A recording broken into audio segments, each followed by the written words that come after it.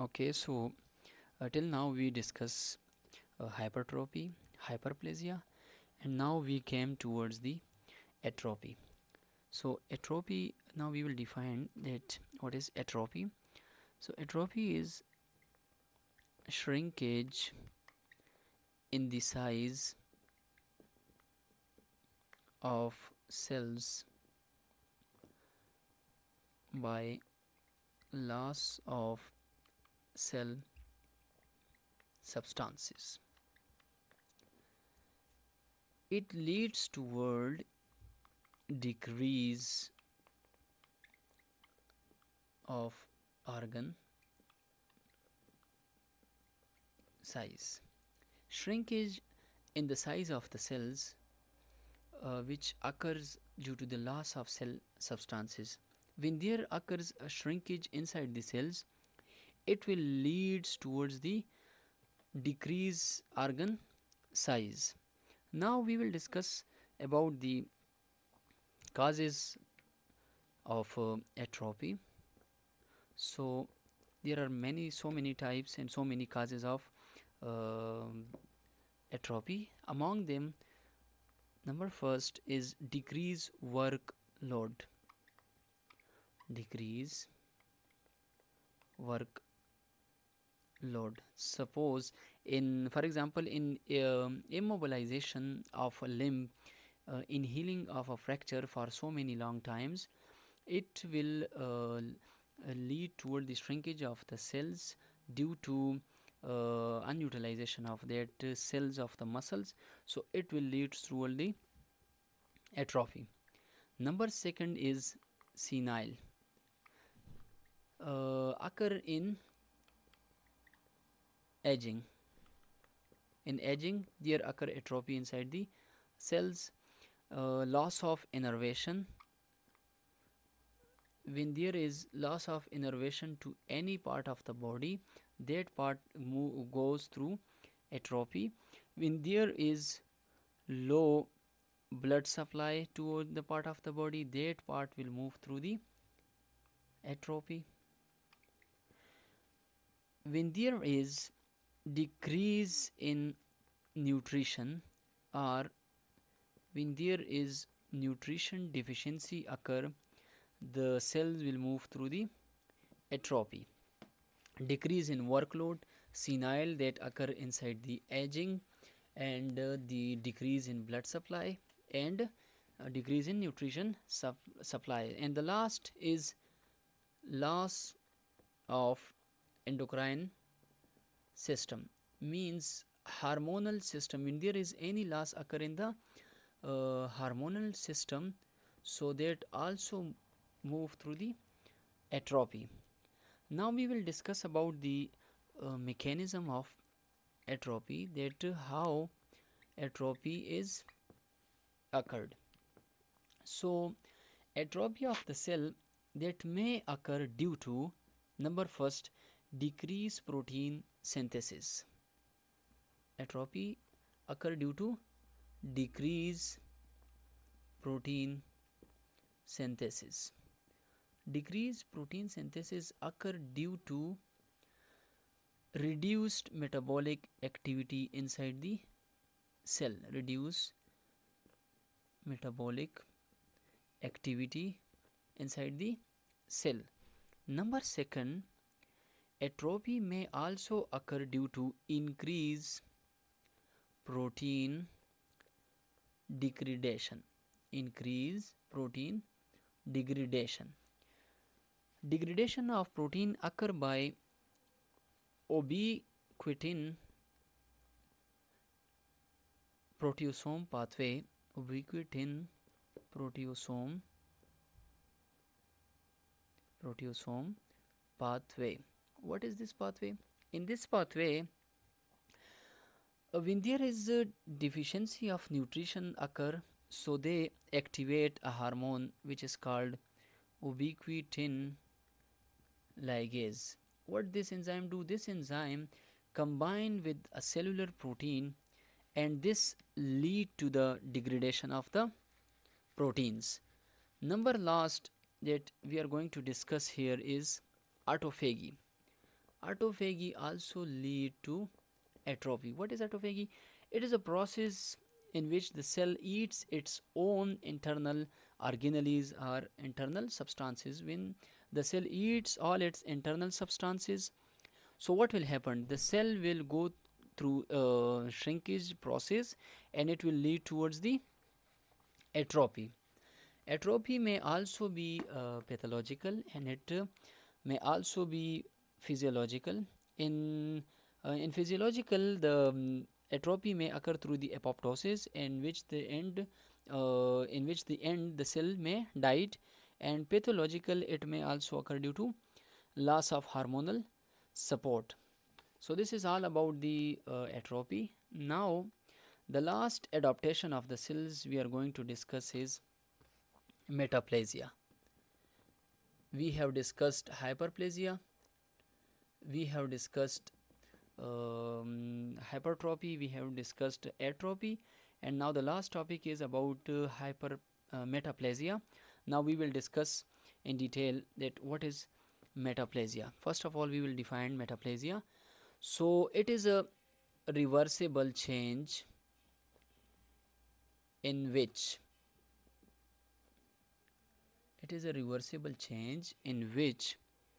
one differentiated cell type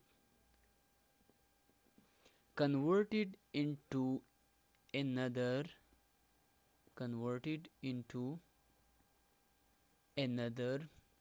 cell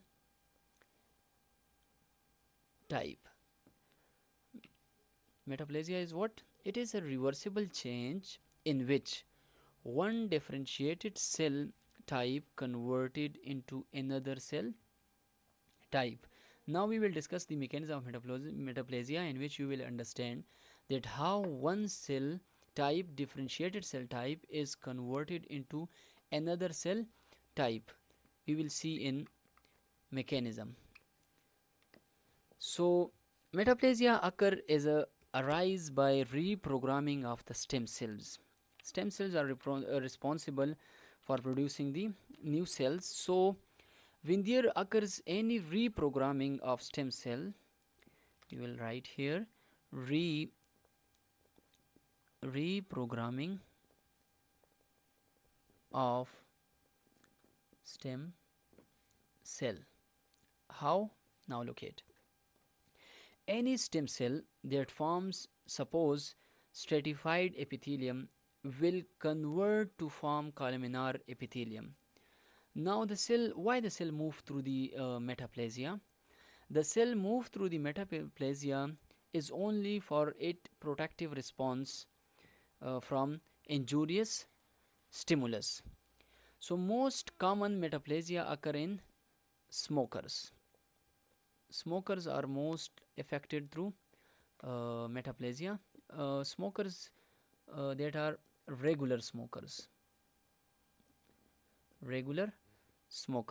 Now what happened in them, we will see. The normal respiratory epithelium is ciliated columnar epithelium that is present inside the bronchia, that is present inside the trachea. Throughout the respiratory system, the epithelium is ciliated columnar epithelium.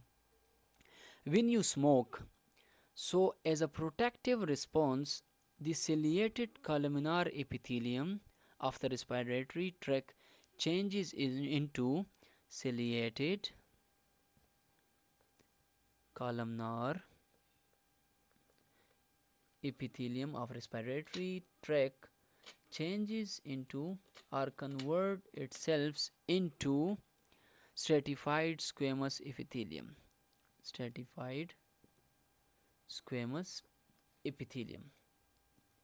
Now the last epithelium that is that came as a result of the changes inside the epithelium will be considered as a last epithelium, and you will give the name accordingly that to which epithelium it is converted. Now a very important topic we are going to discuss here related to the metaplasia is Barrett's esophagus. Barrett's esophagus. Okay, so what is Barrett's esophagus? When a person exposed to gastro when a person exposed to gastroesophageal reflex. What is gastroesophageal reflex? It is the acid of the stomach that come out to the esophagus through the esophageal sphincters, and that cause change in epithelium of the esophagus. Normally, esophagus is lined by stratified squamous epithelium.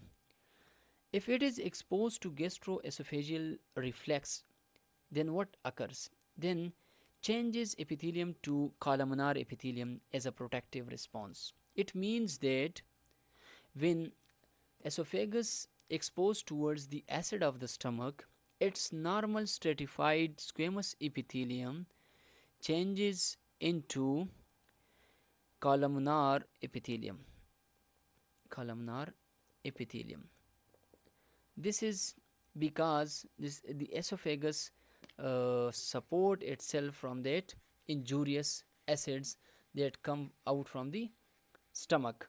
Now if we see the histopathology, microscopic study of the Barrett's esophagus, what we will see in the microscopic study of the Barrett's esophagus, there will be two important things that should be seen inside the histological pathology of the Barrett's esophagus. Number one, there will be intestinal metaplasia. Number two, there will be goblet cell inside the esophagus. Normally, esophagus does not have goblet cells, but whenever there comes change inside the epithelium of the esophagus due to acids that come out from the stomach, so when we when we check about the epithelium of the esophagus through microscope, we will see a goblet cell. Whenever we see goblet cells, whenever we see intestinal metaplasia, we see that this esophagus is a Barrett's esophagus. Now what stain that we use for Barrett's esophagus to see inside the microscope? So goblet cells, as we discuss that Barrett's esophagus have a goblet cell, and goblet cells include mucin. So a stain that is used against mucin in order to see in the microscope is Alcian blue or mucicarmine. So these are the stain that is used for a Barrett's esophagus. Now here the Barrett's esophagus, it is also called a columnar esophagus. Now what leads the cell towards metaplasia? So it is very important, you can say MCQs. So an important note you can also note with yourself, that vitamin A deficiency inside the cell can lead a cell to metaplasia. Here the last topic that we are going to discuss is connective tissue metaplasia. Related to metaplasia, what is connective tissue metaplasia? We will discuss it now. So connective tissue metaplasia is formation of cartilage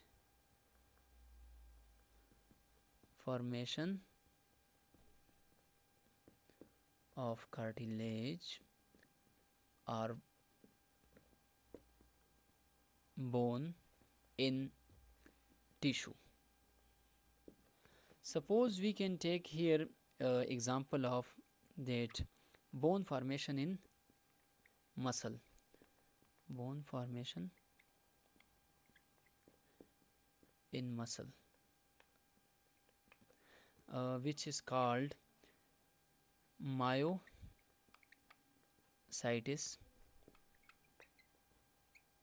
ossification, in which muscle get converted into bone. This is all about the connective tissue metabolisms, in which there is a formation of cartilage or bone inside the tissue. Suppose if we take example of the muscles, so muscles also consist of the tissues. So here we can take the example of myositis ossification, in which there is formation of the bone inside the muscles.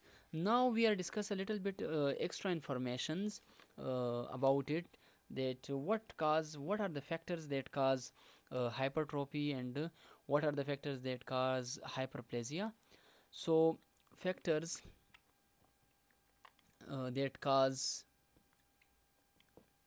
hypertrophy are number one is type 1 insulin like growth factor. This is responsible for hypertrophy, that cause hypertrophy in skeletal muscles. Type 1 insulin like growth factor is the growth factors that cause hypertrophy inside the skeletal muscles, that also cause vasodilations, and that also increase the body weight. Now what are the factors that are involved in hyperplasia? Factors in hyperplasia. So in hyperplasia there occur hormonal dysfunction,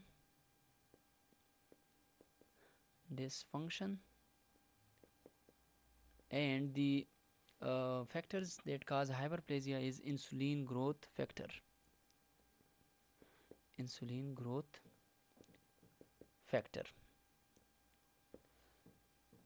And the last is atrophy. So atrophy, it is caused by mutation in gene that build up organ. It is caused in mutation in gene that build up organ.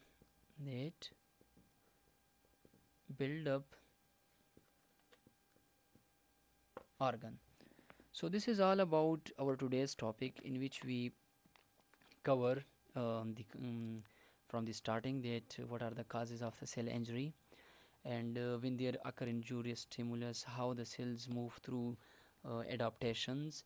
We also mention about the when there is a severe injurious stimulus, in which there is no reversibility of the cell towards its normal function and structures, which move through the cell death. And we also mention that through which processes the cell death occur. And after that we discuss about the adaptations of the cells, that how the cells adapt themselves through many processes. And so this is all about our today's lectures. Please like our video, comment on our video, and subscribe our channels. Thank you so much.